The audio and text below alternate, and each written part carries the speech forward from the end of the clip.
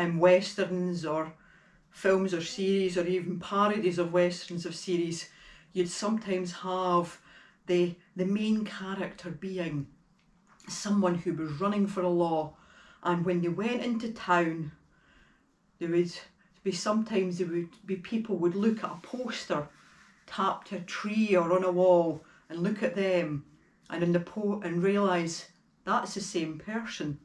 And what was on the poster? Wanted, dead or alive. In many ways, that's what was happening to Elijah. Elijah was wanted, preferably alive, so Jezebel could kill him herself, but I'm sure she wouldn't have been too worried if someone else had done it for her. Just before the reading we heard, Elijah has been, through the power of God, able to show the power of God. We're in Israel, and what we would call Israel these days has split into two different countries. One's Israel, the area of Israel, and the other one's the area of Judah. And the area of Israel is ruled by King Ahab at this point.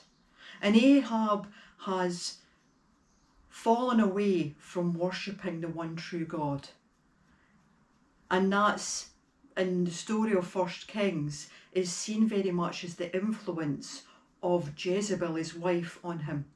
Jezebel was from a region that worshipped the god Baal, and Jezebel had persuaded Ahab to tear down all the altars to the Lord God and replace them with altars to Baal, to try and drive out all those who would preach and teach about the Lord God, all the prophets of God, and basically purge the land of anything that wasn't worship of Baal. And Elijah, being a prophet of God, had constantly said, and not just said, he'd done other things. He wore a mantle of goat's or camel's hair, very reminiscent of John the Baptist, or John the Baptist was reminiscent of Elijah, I should say, which was a sign it was a prophet. But God had given Elijah the ability to want of a better phrase, perform miracles.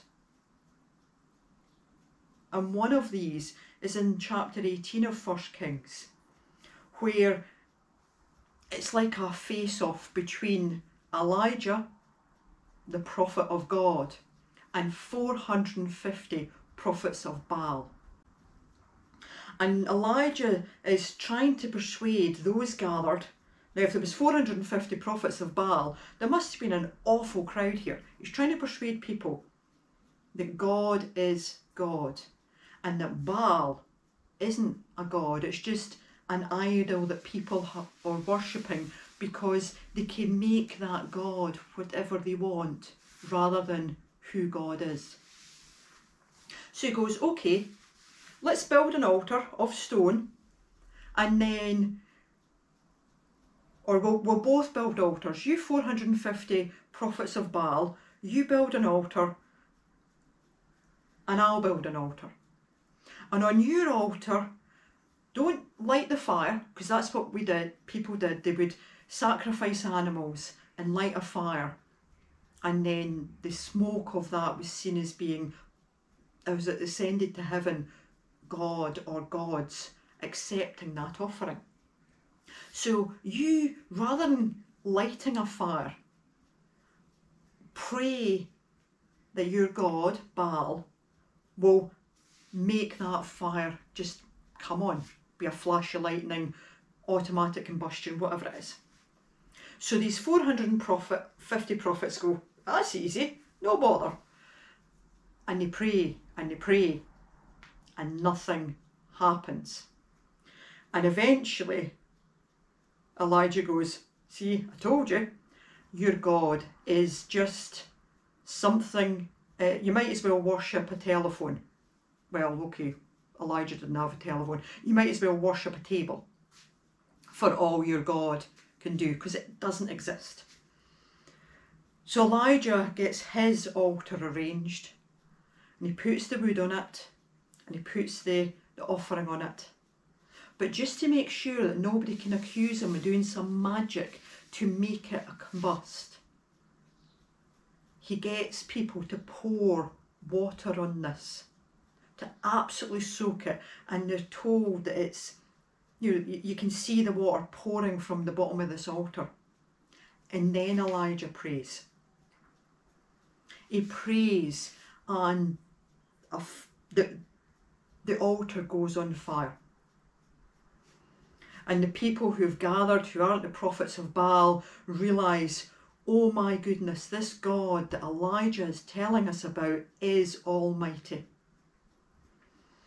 And Elijah manages to persuade those folks to round up these prophets of God, and they're taken over to the next valley and slaughtered. Those are the bits of the Bible we don't really like, do we? Because it's seen as God's will that those people are slaughtered. I think that was Elijah using his own will to enact what he thought was God's will. So because he's done that, he's shown that these prophets of Baal can't do anything because Baal doesn't exist. And he's arranged for them all to kill. Jezebel wants him dead. So he flees. And we find him in the wilderness under a gorse tree or a broom bush. It's the only one around, and he's gone there for a bit of shelter because it's the wilderness. And he just wants to die. Because he's weary. He's tired.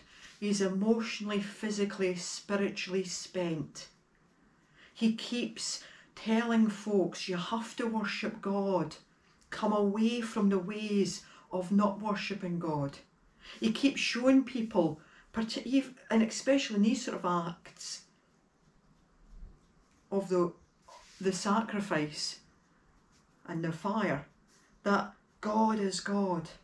And it's taken so much out of him.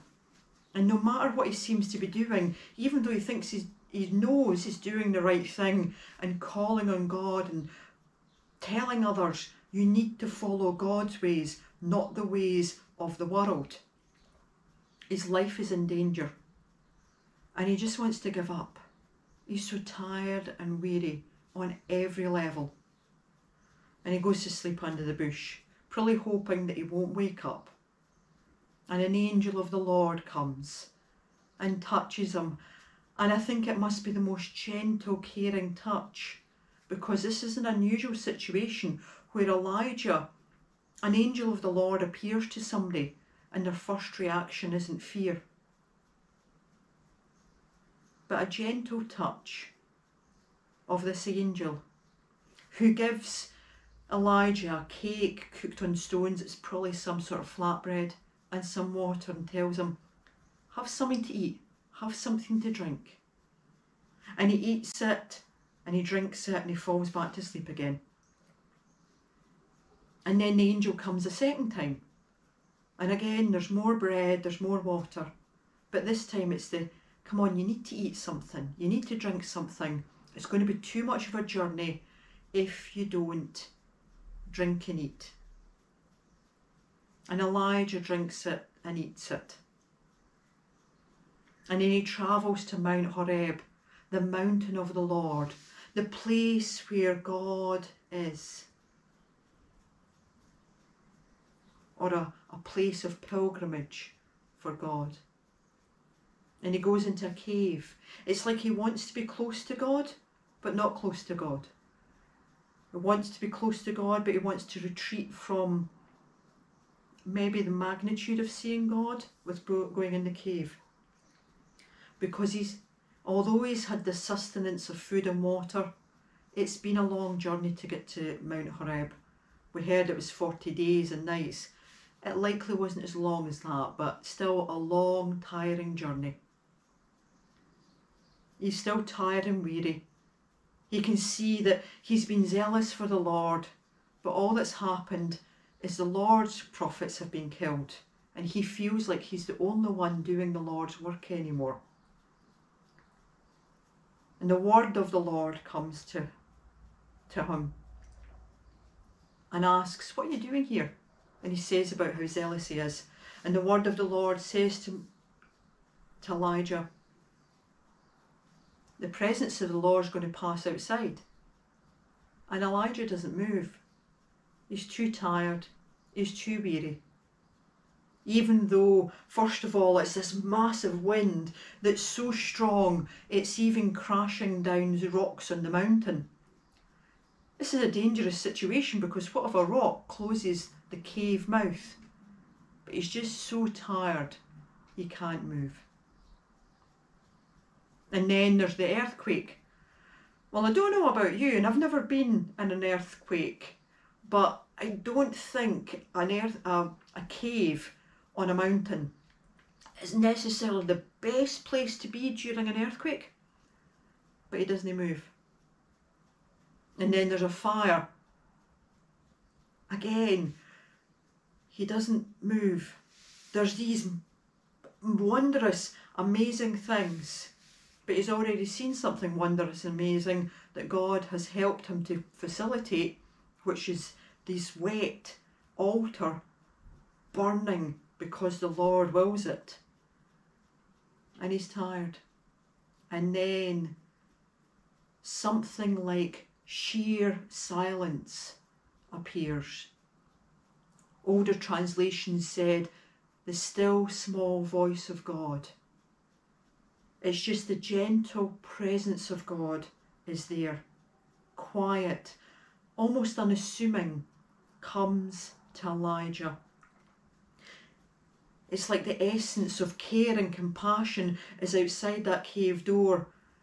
And Moses and Elijah realises that God is in that silence, that peace, that calm that he can sense.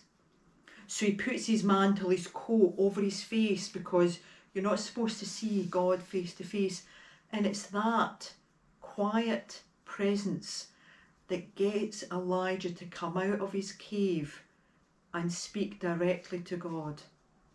Not the earthquake, not the wind, not the fire, but the gentle presence. He's still saying, when he speaks to the Lord, how zealous he's been for God's will, how he feels all alone. But he's not alone. God was with him, whether it was on Mount Horeb, whether it was fleeing to Mount Horeb, whether it was in the wilderness coming as an angel of the Lord to feed him, whether it was when he was doing this mighty deed and the fire on the altar. All those times God was with him.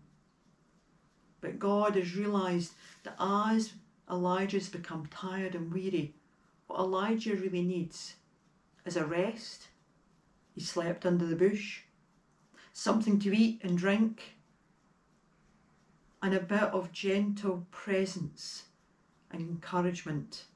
No point in this passage was Elijah told, you're wrong. At no point was he told, didn't he be daft? You don't want to die, you've got other work to do. And besides, given that you killed these prophets of Baal, there was other people that were supporting that work. You're not on your own, and I'm God, I'm with you. No point was that suggested. God simply listened and cared. There's so much love and compassion here. When people are tired and weary, spiritually, mentally, physically, absolutely spent, how do we react to them? Do we say to them, have a wee sleep? Here, gently encourage them to have something to eat. Maybe even just be a silent presence with them. Because they don't want, when people feel like that, especially if they may be depressed, as some people have suggested that Elijah had become, given that he wanted to die, just to give up on life.